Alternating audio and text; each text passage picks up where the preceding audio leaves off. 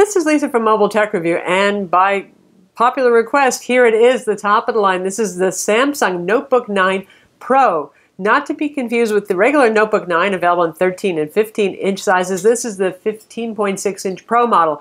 Previously, because Samsung is a little confused in the marketing department, they called it the ATIV Book 9 Pro, but they finally dropped that and they just call it the Notebook 9 Pro. Pro means 15.6-inch display. That's not so pro, but it's a 4K display. We have an Intel Skylake quad-core CPU, real processing power, a lot like the Dell XPS 15. NVIDIA GTX 950M dedicated graphics, fast SSD. Gorgeous design, as you'd expect from Samsung. I mean, this is their iconic design with the tapered sides, the stainless steel, bare metal look contrasting with the matte black. I mean, it's real pretty stuff. We're going to look at it now.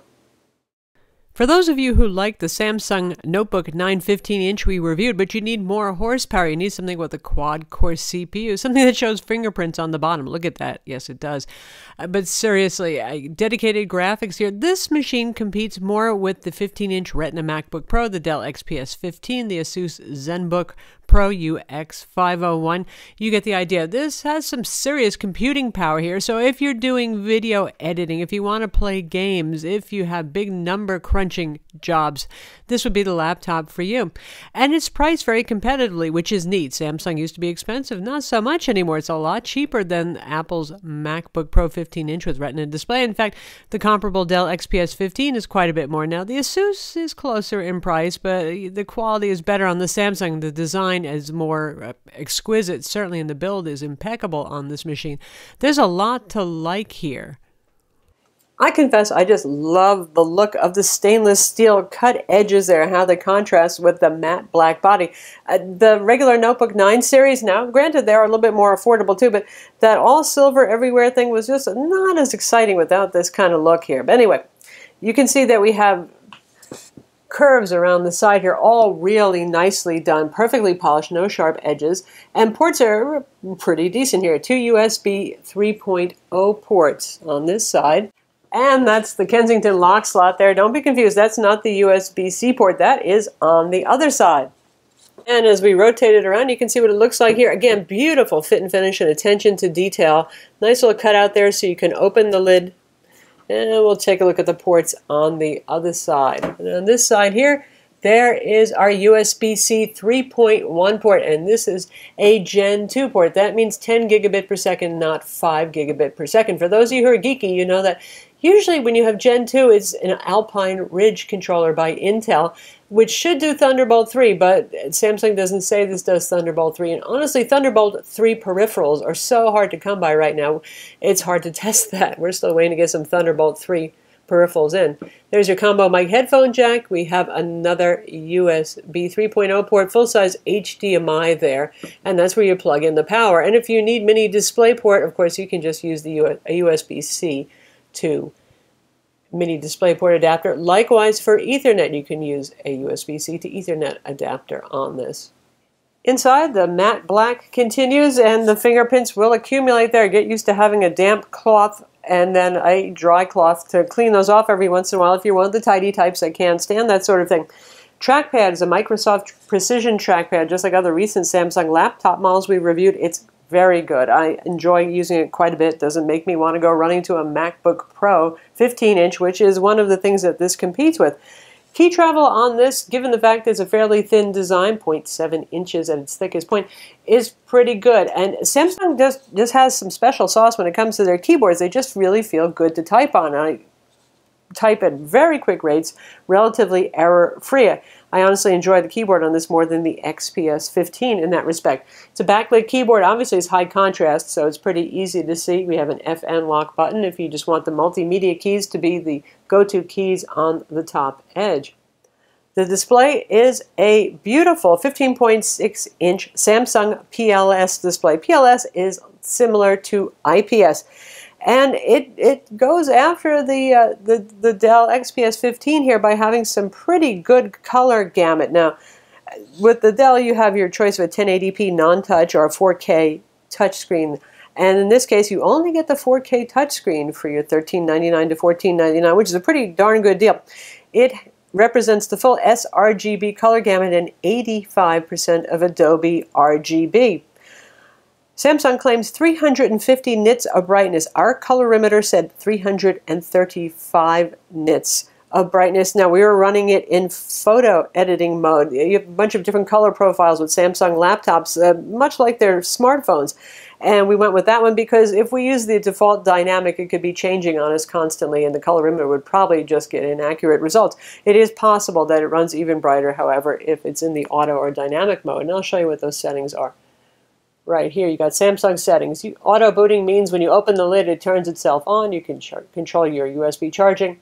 And there's your different color modes. Auto, dynamic, standard. Reading warms up everything. It's supposed to be easier on your eyes. There's also a separate display section right here, and it gives you a visual example, same picture that they use on Samsung phones, in fact. And then there's real-time HDR if you want things to be ultra crazy and vivid and high contrast, and that will increase contrast. And contrast on Samsung's higher-end PLS displays, which is used here in the Pro and also in the ATIV Book 9 Spin, have lower contrast than their cheaper displays used in the base Notebook 9 series. Go figure. Something about achieving high color gamut, I guess, versus black levels is a challenge for them. So the black level is not real great on this. It's about 0.7 at max brightness. So contrast is around 501, which is fine. It's not super stellar. It's not going to beat out Surface Book, which is one of the highest contrast displays you can get on a laptop these days, short of going for the very few OLED panels that are available. And while we're looking at the software settings, we have your audio, sound effects settings, input control, power management, keyboard backlight brightness, obviously. So you got battery life extender for those of you who like that. You won't charge it to max all the time. Try to make the battery last a little bit longer. Anyway, the long and short of it is this is a beautiful display with wide viewing angles. With calibration, it's pretty color accurate too. It's good enough that I'm comfortable using this for photo and video editing. And the white point is 7,000 degrees Kelvin, which is a little too high, a little towards the blue-white, which is typical of laptops. It's not off the scale compared to some others that we have reviewed, but that is what it is. And it is calibratable. Gamma is 2.2 at low brightness and at high brightness, and it veers off in the middle settings to 2.3. Calibration, again, does help with that. But overall, really gorgeous display, and Samsung's pretty good at having relatively low reflectance on a glossy display. There will, of course, be reflections, but not as much, say, as on my Surface Book. Now, despite the Ultrabook looks that we have here, this is a strong performer. Again, it goes up against the 15-inch Retina MacBook Pro, the Dell XPS 15, the Asus ZenBook Pro UX501. Here's our PC Mark 8 home accelerated score of 3032. That's a perfectly respectable score and makes sense with the 45-watt quad-core CPU that we have inside here. And for 3D Mark, this is the Ice Storm Unlimited score. That's one of the easier tests in the latest version of 3D Mark for testing. So 111,742. Now this falls pretty close to actually where the 960M graphics card is, but this is the 950M. Uses less power, generates less heat, allows for a slightly smaller and lighter power adapter. This won't have quite the punch of 960M graphics, but if you're using it for gaming, and we're going to demo with Battlefield 4, it's still up there. This is still in NVIDIA's top tier of cards, the GTX GeForce line of cards. For Geekbench 3, exactly where we would expect a Core i7-6700HQ to score. You can see the single and multi-core tests there. We always run the 64-bit version of the test, so that's like every other quad-core laptop on the market pretty much in terms of scores, which is neat because, again, it's skinny and it's quiet most of the time, too. The fans never really become very annoying at any point. You'll hear them, say, if you're playing games, or I'm playing Battlefield 4, you can hear them, but they're not the raucous craziness that, say, the MSI Ghost Pro or the GS40 are when you're playing games. And here's our 3D Mark Firestrike test, 3268. The SSD is a SATA 3 interface. I don't know if it also supports PCIe. I have not swapped in a PCIe drive just to see, but those are respectable enough scores. And honestly, people get crazy for PCIe right now, and some of the early models that had a lot of trouble with drivers. It's ironing out now, and the speeds are improving. But for most people, unless you transfer lots of files or very large files daily, you're not going to notice the difference between a SATA 3 and a PCIe. SATA 3 also runs cooler, and given the thermal design of this and the attempt to design a very thin machine, I suspect Samsung wanted SATA 3 for that reason. And there's our CloudGate 3D Mark test score, 13,763. That's a little bit lower, certainly, than the GTX 960M. On average, we see the GTX 950M in the Samsung being anywhere from 10 to 15% slower. I haven't seen it drop as much as 20% on any synthetic benchmarks or in the frames we've been getting in games so far. And that GTX 960M has 2 gigs of DDR5 VRAM.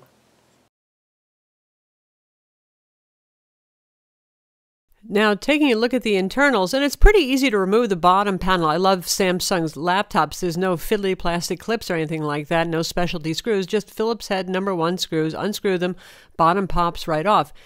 You can see the 2 fan design, one for the CPU, one for the GPU. Very effective. There's obviously the battery there taking up a whole lot of the space. Now, the Wi-Fi is off on the left right there, but it's on a daughter card rather than being just a little entity unto itself. If you want to replace the Wi-Fi, though I can't think of why you'd want to, you'd have to get that daughter card to replace it from SamsungParts.com or some such place. The M.2 SSD is there. It's underneath that orange ribbon cable, which is easy enough to lift off. There's a connector on each end. Just lift up the left side, for example, and you can have access to the M.2 SSD if you want to upgrade to a higher capacity SATA 3 SSD. No idea if this supports PCIe. I haven't tried it. RAM is soldered on. You get 8 gigs of RAM. So if you absolutely must have more than 8 gigs of RAM, this is not the machine for you. Like the MacBook Pro, RAM is soldered on here. But the Dell XPS 15, for example, has actual RAM slots should you want to upgrade it. And of course, you could order it with 16 gigs. Samsung offers just one configuration, 8 gigs of RAM, 256 gig SSD, and that 4K touchscreen display. So a little bit less versatility there. And now, here's a little Battlefield 4 love. You can hear those quad speakers. These are dual stereo speakers that are quite loud. 2 watts times 4. Sounds good. And the frame rates go anywhere from 70 down to the 30s here in very heavy firefight. We're playing on mostly medium settings. Some of them are a little bit higher. We're actually running it higher than GeForce Experience would recommend. So that's pretty good performance there for a laptop that's really geared more towards pro apps, but can do some pretty serious gaming as well. And notice you don't hear any fans roaring, and it doesn't get hotter than around 80 degrees here, about 93 here. Anything below human body temperature is considered cool. The underside, dead center, usually your legs would be on either side. That's the one hot spot where it'll reach about 106 degrees Fahrenheit when gaming. And for those of you who are interested in some more graphics benchmarks, Unigine Heaven on high settings at 1920 by 1080 resolution, not native 4K resolution. That would be a little bit psycho. By the way, we're running the game at 1920 by 1080 here as well. Unigine Heaven scored 33 frames per second for an overall score of 827. The max GPU temperature was only 70 degrees centigrade, which is pretty darn chilly. Cinebench R15, 75.6 frames per second, which is a good score, and it means it is good for video production and media production. And here you have the competition to the Samsung in the higher line, kind of chic design 15-inch quad-core laptop market. Dell XPS 15 first on the left. Smallest footprint by a little bit. It's also a little bit thicker than the Samsung. So is the Asus ZenBook Pro UX501 we'll get to in a minute. They all weigh around the same weight, which is in the 4 to 4.5 pound arena. They all have dedicated graphics. Now the Asus and the Dell have GTX 960M versus 950M in the Samsung, so a little extra oomph. They all have SSDs. They all are available with at least 8 gigs of RAM. In fact, the Dell you can order with 16 if you want. The Asus has a 4K display. The Dell has a 1080p or a 4K display. It's up to you and how much you want to spend. In terms of pricing, surprisingly, Samsung, who used to be one of the more expensive brands on the market, is now kind of the value leader here. To get the Dell XPS 15 similarly configured, other than the fact that the Dell would have 16 gigs of RAM at the matching configuration in all other respects. The Dell would be $1999, it was $2,000. The Samsung is $14.99, and it's often on sale for $13.99 at Best Buy, which is pretty much the shop in America that carries the product right now. The Asus ZenBook Pro UX501, of course, is always a value leader too, and its price is $14.99 or $1,500, and it's a solid machine too. It's a little bit bigger, the display quality is not quite as good, the keyboard's not quite as good on it, so there you have it, a couple of key comparison points. Now, if you'd like to see a smackdown, I think some of you might be interested in the Samsung Notebook 9 Pro versus the Dell XPS 15 particularly, shout out in the comments and we can make that happen. The laptop has the usual 720p webcam, which is not so different from most other laptops with the 720p webcam on the market, which is to say adequate, not ooh la la wonderful. It's decent.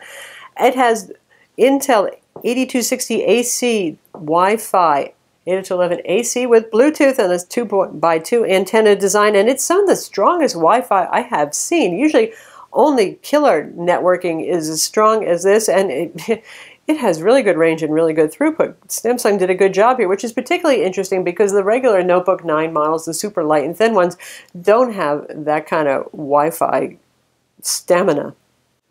Also, the laptop, in addition to the standard very bright 350 nits claimed by Samsung brightness, it has an outdoor mode, so you can actually raise that to 500 nits. Now, you don't do that all the time. You'll tank your battery life, but it's a handy option to have if you need to use it in a truly insanely bright environment.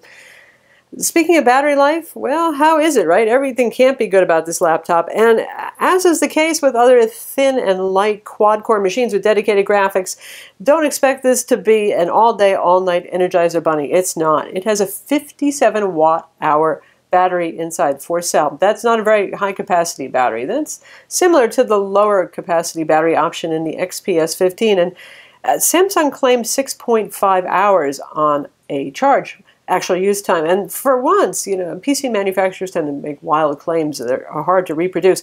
We did, in fact, average 6 hours doing productivity and streaming video with brightness set to a more than adequate 50% and Wi-Fi on and active. So it's decent for a machine in this class.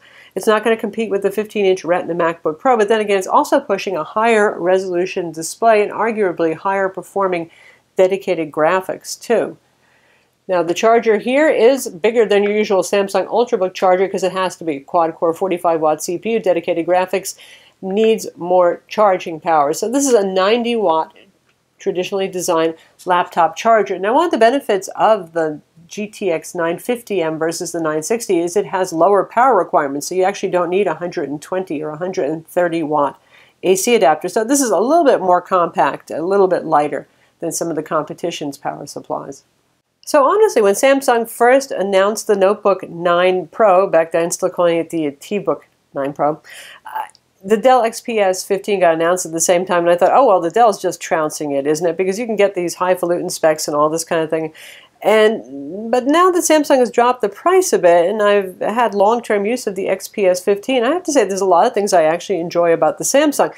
It's a worthy contender. If you want to do upgrades of the internals and all that sort of thing, it's not as upgradable as the Dell. It doesn't have RAM slots, for example, and the wireless card is on a daughter board. But beyond that, this is a slim, light Pro apps machine that competes well against the Retina MacBook Pro, and it even holds its own against the Dell because for the price, you're getting an awful lot here. And the software on this, there's no bloatware to speak of other than Samsung's software that can link up to their smartphones. It's just a lot to like here for the price. So that's the Samsung Notebook 9 Pro. It's available now and prices have dropped on it. So honestly, it's a reasonable alternative to the higher-end Dell XPS 15, and it gets you a lot of the same good stuff. You got your SSD storage in here. It is upgradable if you want to do it yourself. Samsung does not sell various capacities.